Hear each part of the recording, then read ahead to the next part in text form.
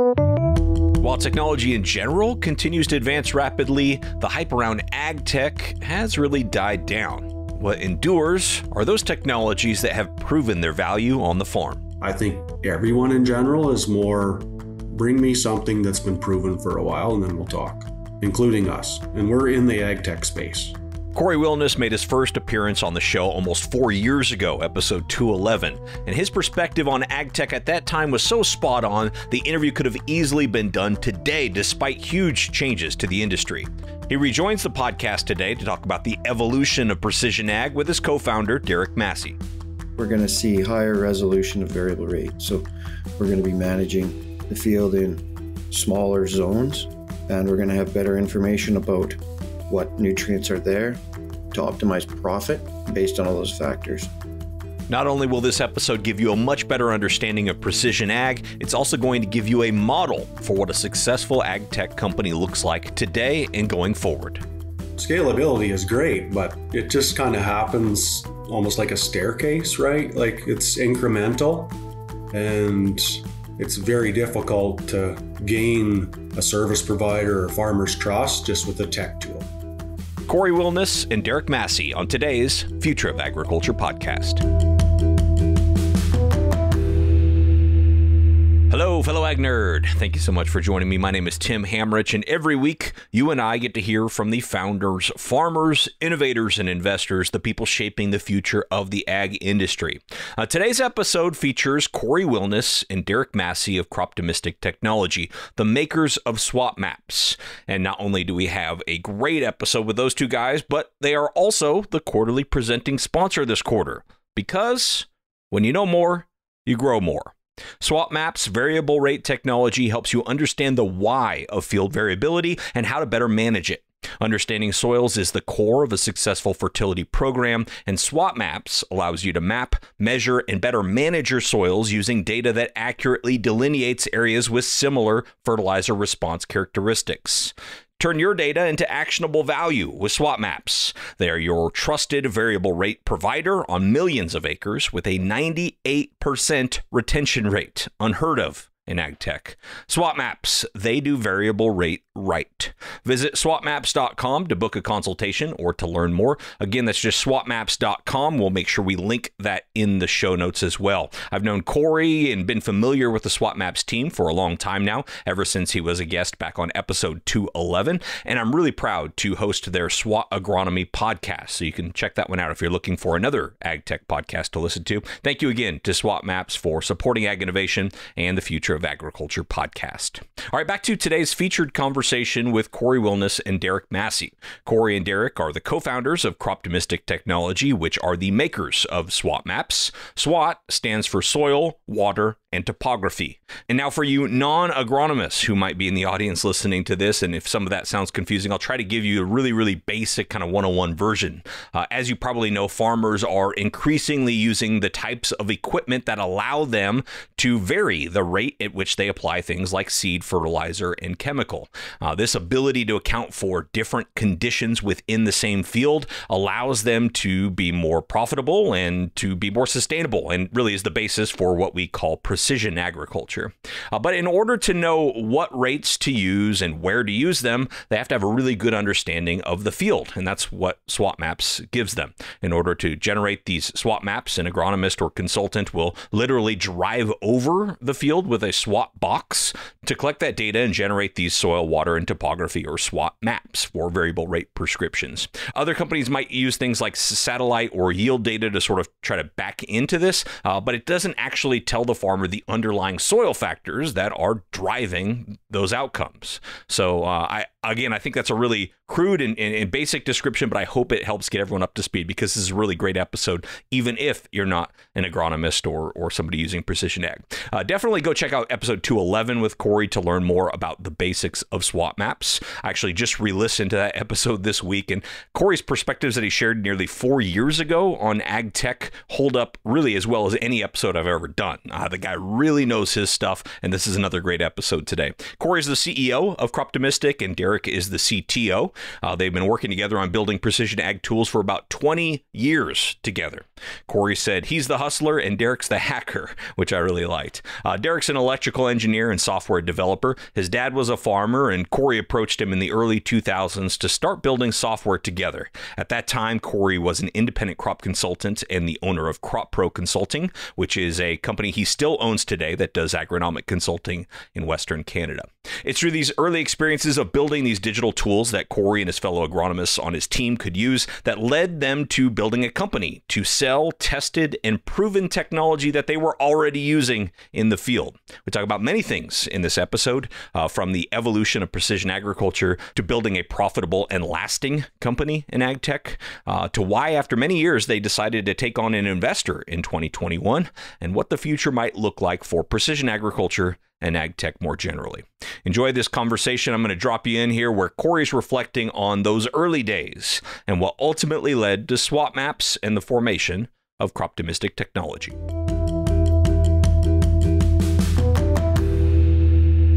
Yeah, well, starting out in like crop consulting services, it's quite a bit different than what people would call data management. When you're building out services, there's a logistics side to what you do. There's a reporting side, and at that point in time in 2003, there really wasn't any software out there.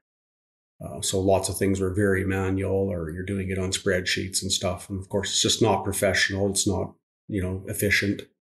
So I got Derek to do some work for me, and he was really fast. And so it was a very good way to invest money in the future of the consulting business. So that's kind of how we got started. And yeah, I would say for the first 5 years, it was only crop consulting software. There was nothing related to what we've evolved to, which is a precision ag services business today.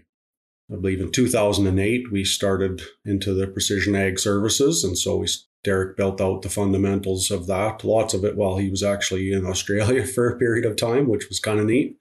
And that also helped with our evolution because we've been remotely working as a team.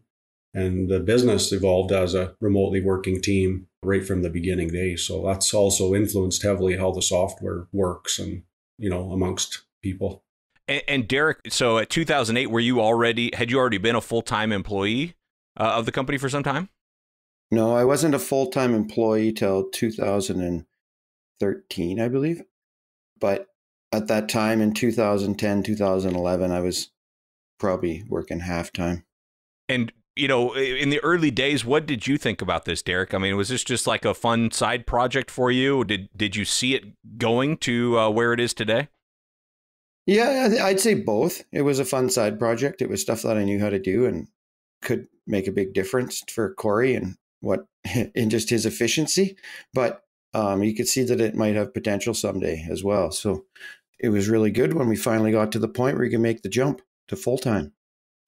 And when you guys created the SWAT box, there were other sort of, EC sensors out there. Were people using EC sensors for this purpose before the SWAT box?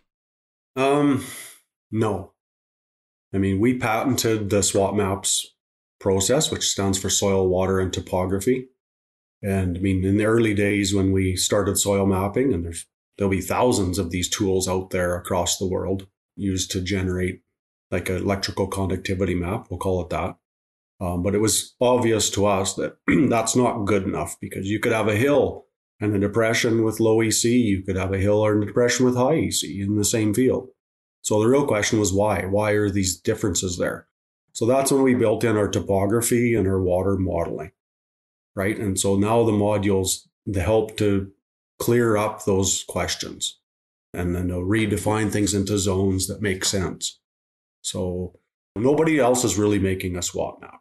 There might be people think that they're claiming something that's close, but the honest truth is nobody's doing anything similar to this.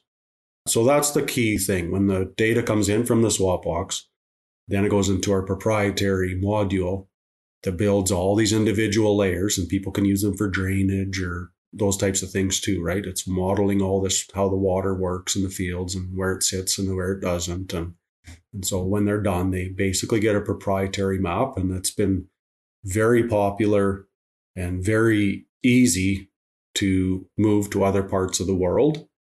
And even though the soils could be radically different, their climate can be radically different, like the process of defining soil, water, and topography variability is actually quite consistent. So yeah, it's been a very popular map. It's very, very difficult to make. So that's sort of probably been where, our moat has been.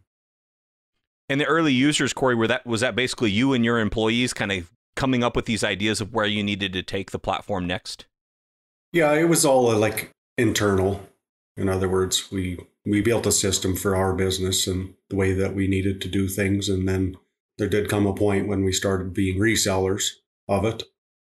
So then you do get different perspectives of, how people want to do things. And like now I believe we're up to probably like 20 different soil test labs that can import data or something like that. So yeah, over time it has evolved into being, used in so many different geographies that those people influence what gets built as well. But yeah, in the early days, it's always been internal. And I think one of the strengths of what we have built is that we still have a very large footprint of boots on the ground consulting here in Western Canada. Like we have about 40 staff that still use the software every day. And so, that's really good too, because if there's bugs or any issues with stuff, we need it to work too. So that's almost an advantage to all our partners that use it, is that, they know that we can't be down either. Like it has to work for us. So yeah. I wonder why. I have a hunch why, but it's surprising to me that we don't see more of the tech companies truly partnering, with boots on the ground agronomists. And I don't mean partnership in the press release sense, but in the actual, like, we're going to actually have, skin in the game on this and grow it together type sense. It's surprising to me we don't see more of that. Yeah, well, it's all about scalability, right? Of course, in the tech industry, everyone wants SaaS, software as a service, and that's incredibly scalable. And that's nice, but I think the agriculture's kind of proven that scalability is great, but it just kind of happens almost like a staircase, right? Like it's incremental and it's very difficult to gain a service provider or farmer's trust just with a tech tool. Like it has to come from somewhere, and that sort of boots on the ground approach is still the bridge for that. And I think that's what's made us successful, is that we've never gone away from that. Yeah, we're bringing you tech, but you don't really have to know much about it. That's our job. Like we'll make the tech work for you. You're investing in something here. But it's more of a service than it is a pure tech solution. So, most investors don't want to do that. However, that's probably going to change. Well, let's go back to that first customer. How did that first customer come along for the crop records software? Yeah, I think similar to what we do today. It's more or less just finding like-minded service providers that are out there in the market. They could be ag retailers, could be just independent consulting companies, and everybody needs something. Everybody needs a platform to run on. So yeah, more or less it's just getting out and touched base with mostly people here in Western Canada that became users. And you referred to like-minded service providers. Can you define that a little bit about what about them is like-minded to you all? Like-minded meaning like how people do business with the farmer, right? So independent consulting industry all really does business the same way. It's kind of like if you think of how a lawyer does business or an accountant does business, like you can go from one to another and they're very similar in how they operate with the customer, like what their service looks like. So I would say ag retailers become a little less like-minded. Like a fee-for-service consultant has to make all the revenue off the client. It's an unbiased, independent, sort of like a retainer service where a service provider works for the farmer, right? Meets the needs of the farmer, whether that's like a crop scouting service or soil sampling and variable rate service, whatever that is, they're in business with the customer. Whereas with ag retailers, it kind of can be spun off a bit, right? Like they'll offer some free services if you're buying products with them. So like-minded to me, it's mostly that independent consulting style business operations where you're contracted to the customer to provide a specific set of services for the year. And I want to get to the tech part of it here in just a minute, but Cory, one more follow-up question for you. You talked about how important having those boots on the ground and being a crop consultant has been to the growth of the company. But now that the company's scaling, you mentioned international since 2018, it's scaling international. How do you maintain that advantage, but still grow at sort of a more of a tech scale? Well, the simple answer is I always say it's 50% technology and 50% agronomy. So, I mean, I really feel like our part is trying to make sure the technology works for that person in the new area.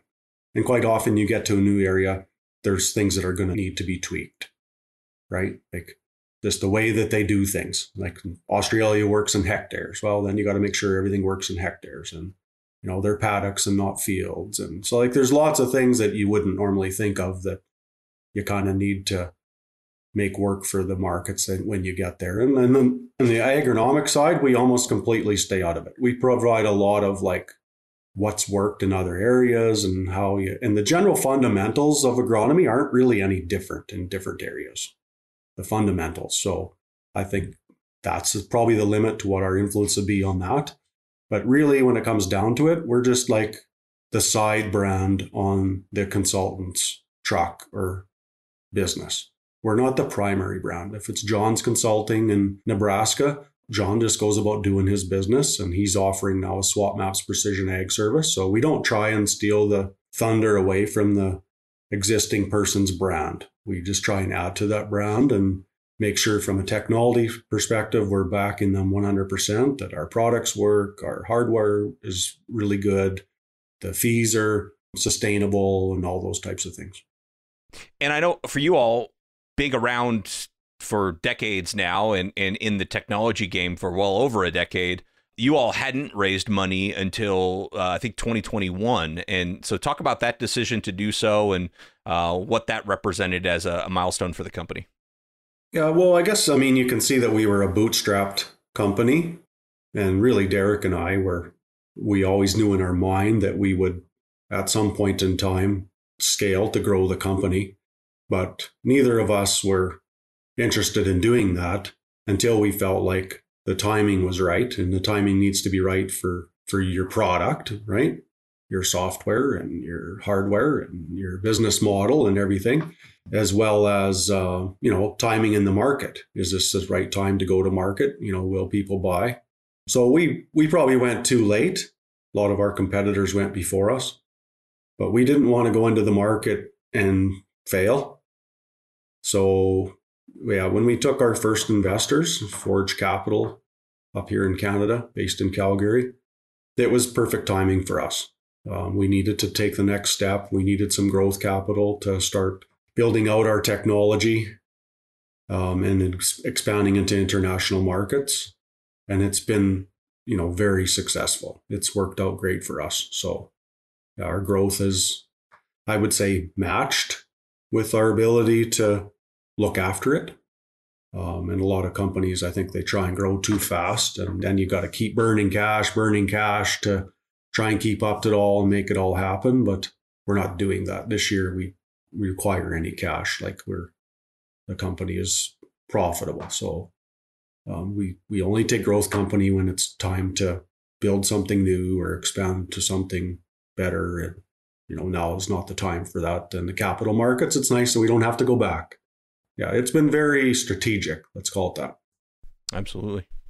Well, Derek, I kind of mentioned that as a milestone. I know that was somewhat recently, just a couple of years ago. But what other milestones, at least from a tech standpoint, as you think back on this journey, what stands out as important kind of breakthroughs or milestones with developing the technology? Some major milestones were our first mobile app for farmers on the Crop Records platform originally, now called SWAT Records. And then a little bit after that, we built our first SWAT maps through our software. They had kind of put together a manual process of building them, but once we automated that, we were able to really increase our capacity. Then another major product was our SWAT box, when we did our first automatic SWAT box and the vehicle mount and the upload to the cloud. And then the most recent probably would be our SWAT cams product for generating crop and weed maps, and just this year, plant stand maps for the field. And the SWAT cam, I mean, that's simply it's a camera that mounts to a piece of machinery as it's going through the field, and then the software to process all that data. Is that right? Yeah, it mounts to a sprayer. So it mounts to sprayer booms, one on each side of a sprayer boom.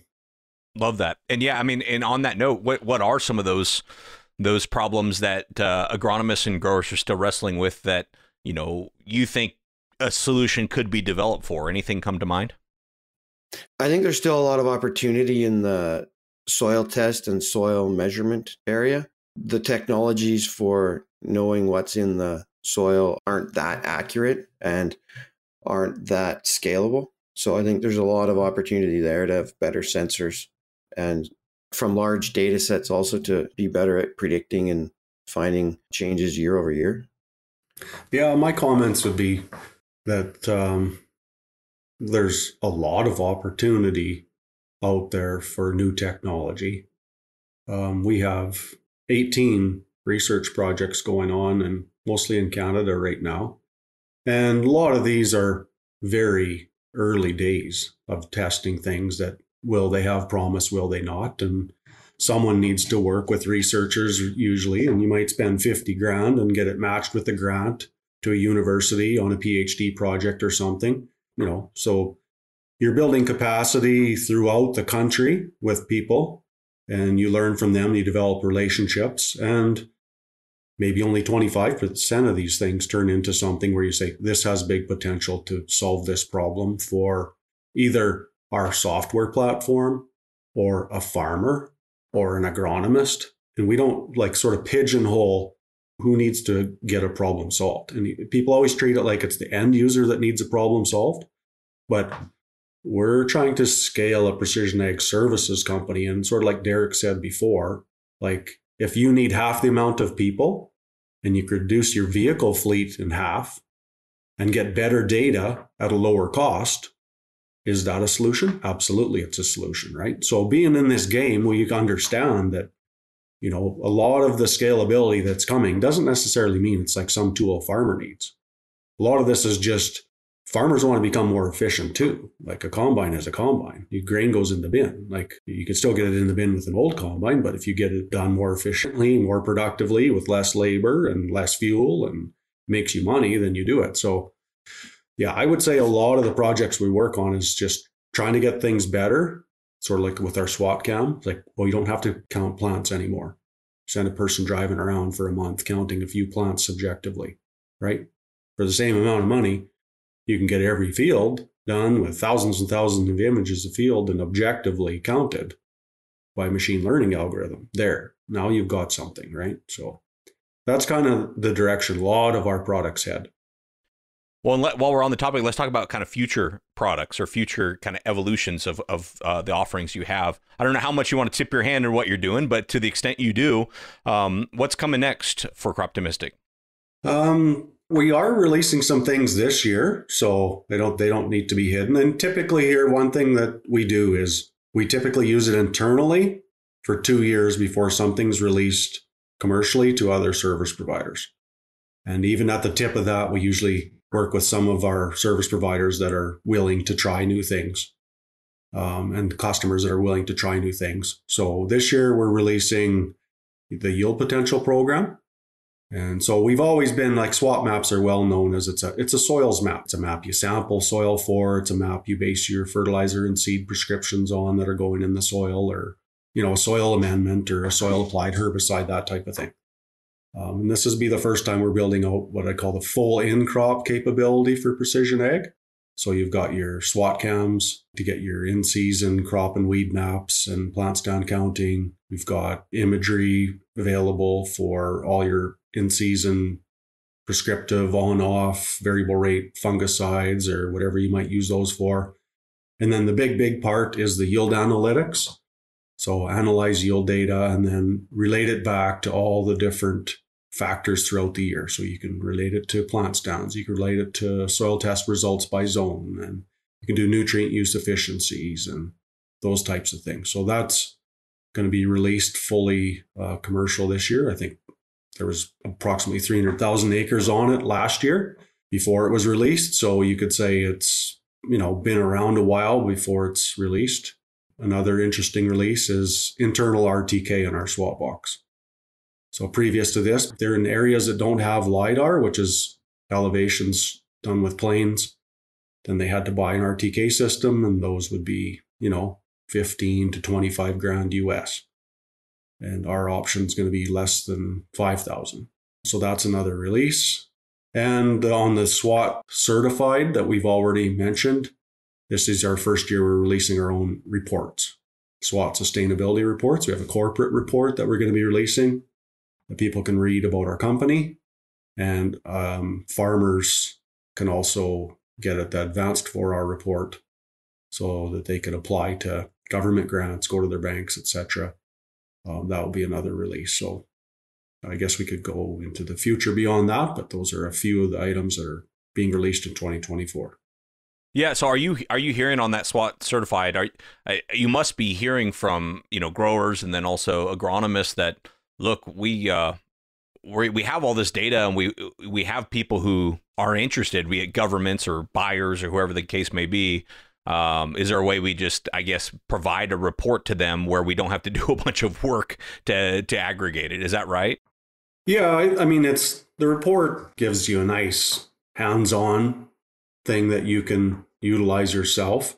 Ideally, I mean, what you're looking for is somebody who wants the data to validate it. But it's such a massive breadbasket of items, right? Like it could be carbon, it could be, traceability platforms, it could be so many different things that we're not necessarily going looking for those. What we're giving the reports for is to say, you find out who wants this stuff and we'll get connected and we'll get the value chain moving for you. So there's just too many things for us to go and do the work and connect up to some program. Like we've done this before. We've connected up to something and it went nowhere. So what's the point, right? Like we would rather let's see who the winners are in the marketplace, and maybe the farmers and the other service providers can help us find what those are. And it's easy for us to get connected after that. Well, you two, I've been around long enough to see all the points along the hype cycle of precision ag and ag tech. I mean, you've kind of seen the highest of the highs and probably the lowest of the lows, I would imagine. Where do you think we are today? How would you characterize where we are today in terms of precision agriculture? And what does that look like, going forward here? Derek, I'll let you start and then Cory can weigh in. Well, I'd say we're still very near the beginning. We're only a fairly small percentage of farmers have even variable rate equipment, and a smaller percentage of that are using it properly, right? So I think as the tools get better and the equipment gets better, we'll see more and more uptake, and we're just at the beginning. So I think that a lot of the stuff we're doing right now is to prove that variable rate works and will save the farmer money and is in the end the better thing for their fields and for the environment. So it's inevitable that variable rate will be done at a higher and higher resolution over time here. Yeah, my comment would be like that the core business that we're working in is probably like at the early majority stage. We're well past early adopter. I think we have like 3.5 million acres used in ourselves that's retained and growing rapidly. And every piece of equipment that you buy now, planters, air drills, sprayers, they all come with this technology. So people are going to adopt it, and it's sticking now. We're well past the point of, does this work? I mean, no, but having said that, there's still a massive amount of new tech that's coming out that would fit into that. Is it going to be in the market? So even some of our own products, like a SWAT cam, for example, I mean, like Derek mentioned, we don't want to release products that may or may not get uptake in the market. Like it has to be a proven value proposition before you even go there. And that's the number one problem that's out there right now is just, I mean, we started a few years ago. I was all excited about APIs and data connections and working with all different companies. And most of that didn't really add into any value. Didn't add into value for the farmer. Didn't really bring any value for us. took more time and resources to maintain and cost money. And it was like, well, I mean, we're just going to do what we do. We're just going to focus on our own things that we do. So I think in general, I think we've stepped back almost like some of the farmers have. Doesn't mean we've stepped back on building new technology or doing more things in the precision ag space, because we haven't. But now it's like, I think everyone in general is more, bring me something that's been proven for a while and then we'll talk, including us. And we're in the ag tech space, right? My excitement about people coming up, you get 10 new people trying to link up with you every day on LinkedIn with some startup, but my interest is pretty low. It's like, you got to have some kind of value proposition. So I think that's kind of where I feel it's at. Yeah, I mean, that's an interesting comment about APIs. It definitely has been consistent with a lot of things I've seen, which is like, it's not that people don't want to collaborate, but like collaborating for collaboration's sake is, very time and resource consuming and doesn't provide any real value to anyone. What do you think is the holdup there? If you have two different companies all trying to provide value and think like, wouldn't it be better together? It just never seems to work. And I'm just curious of what you've learned along the way that's made you realize why that might be. Some of the APIs are really limited in what you can push and pull from them, right? So it's like, I don't want to name names, but certain ones that we've API'd to, we could push more data in better formats or higher resolution, but you really can't.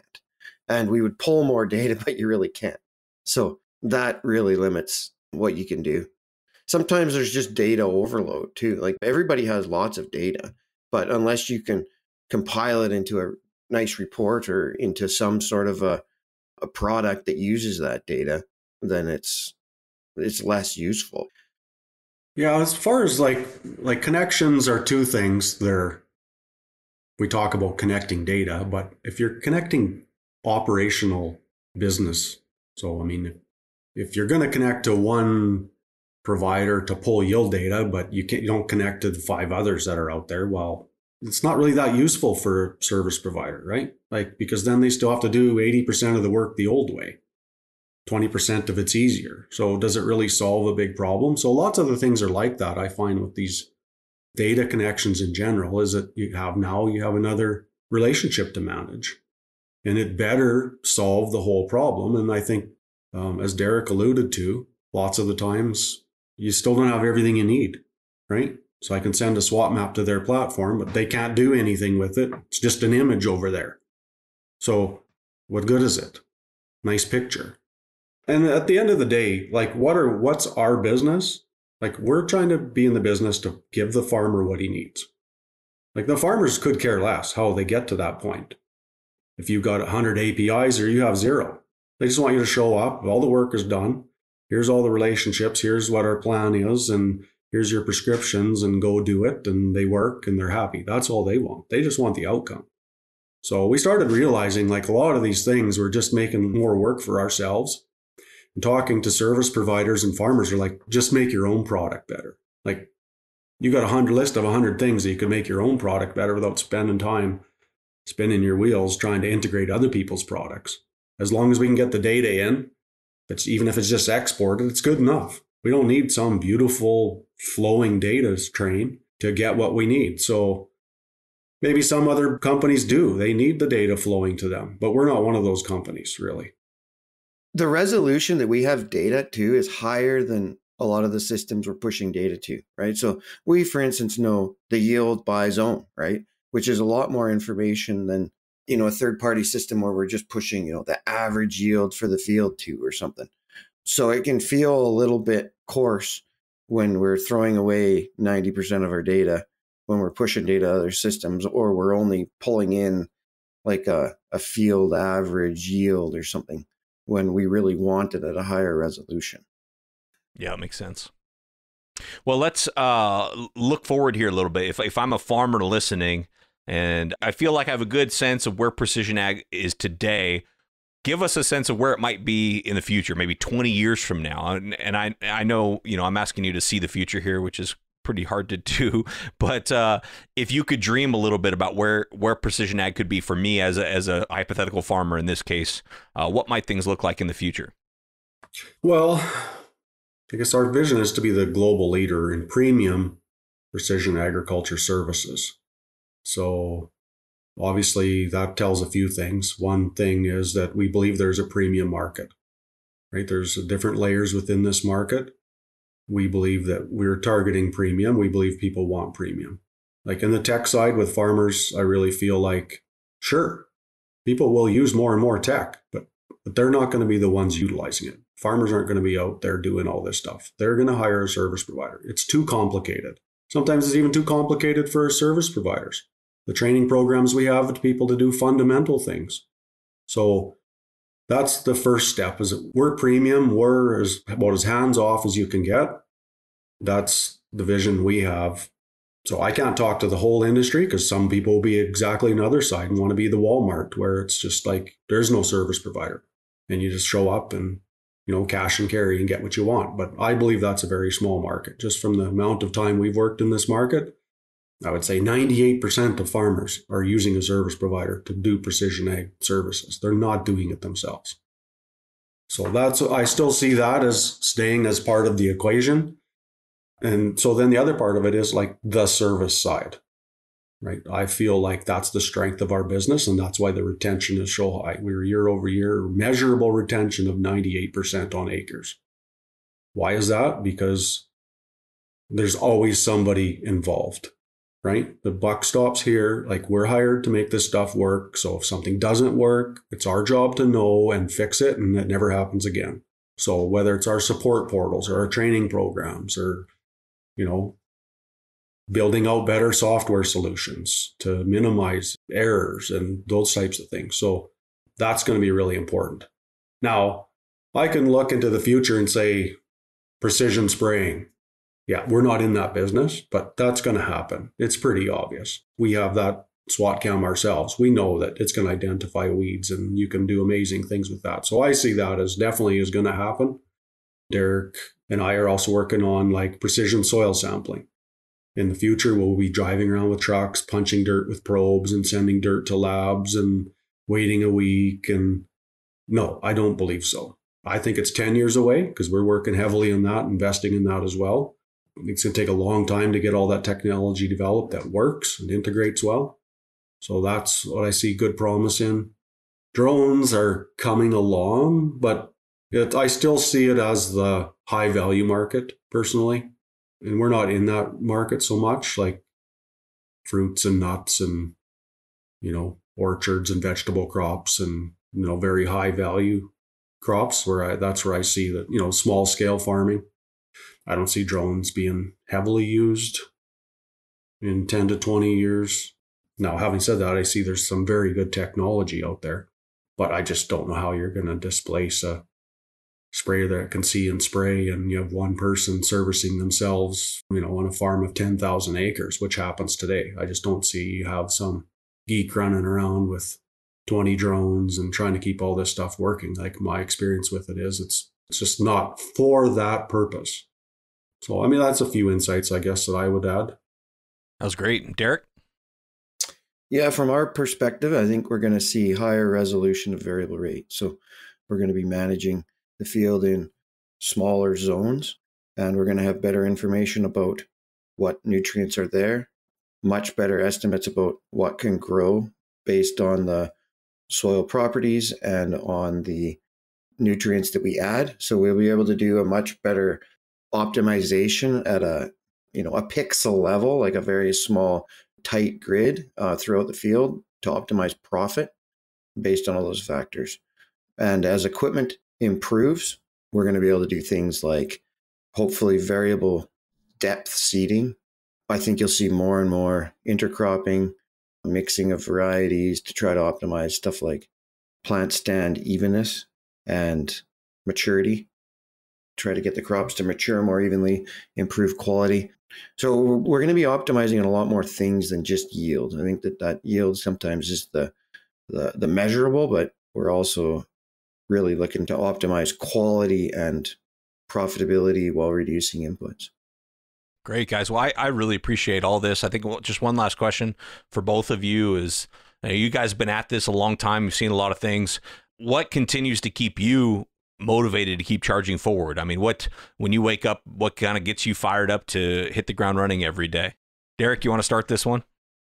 Well, I just see the potential. Like, I still feel like on the software side, we're just barely scraping the surface on what can be done as far as the farmer knowing what's going on in their field and being able to apply more accurately better prescriptions. So our wish list of features to build is always like 3 years, 5 years long. So there's never shortage of exciting things to build.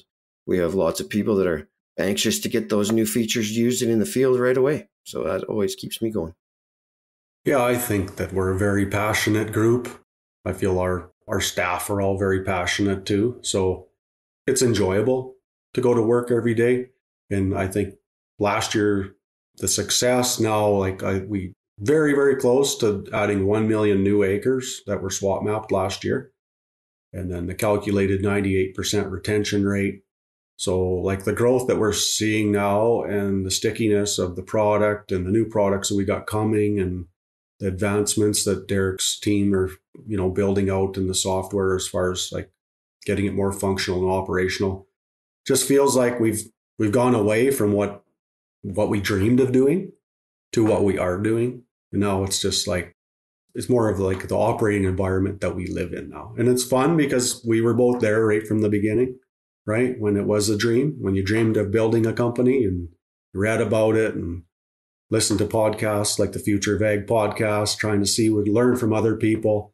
And now, we're one of those people. So yeah, it's just very fulfilling for us. And I know our staff and farmers are enjoying it as well. So, and you got to be making money. Like at the end of the day, I mean, something people don't like to talk about, but there's a profit in it for us. There's a profit for our customers. And when that happens, business is good. So. Well, I really enjoyed that interview with Cory and Derek. I hope you did too. There's so many nuggets in there, whether you are an agronomist or crop consultant or a farmer interested in precision ag technology or someone interested in building an ag tech company. There are so many takeaways there from both Derek and from Cory. Really enjoyed that one. I do also encourage you to go back and listen to 211 or re-listen if you've been with me a long time, because there's a lot of good stuff in that episode as well. These two go very well together. And go check them out online at SWATMAPS.com, not just because they are a quarterly presenting sponsor, although thank you very much, Cory and Derek and team, for that, but also because this is just, in my mind, someone who's very much doing it right, bringing innovation to the farm in a way where everyone benefits. To that last point, they have to make money, the farmer has to make money, the crop consultant or advisor has to make money, and that is a perfect example of how value should be shared among this innovative technology that's really moving agriculture forward. So thanks again to Cory and Derek. Thank you so much for listening, for your time and your attention. I never take it lightly. I'll be back next week with another story of ag innovation.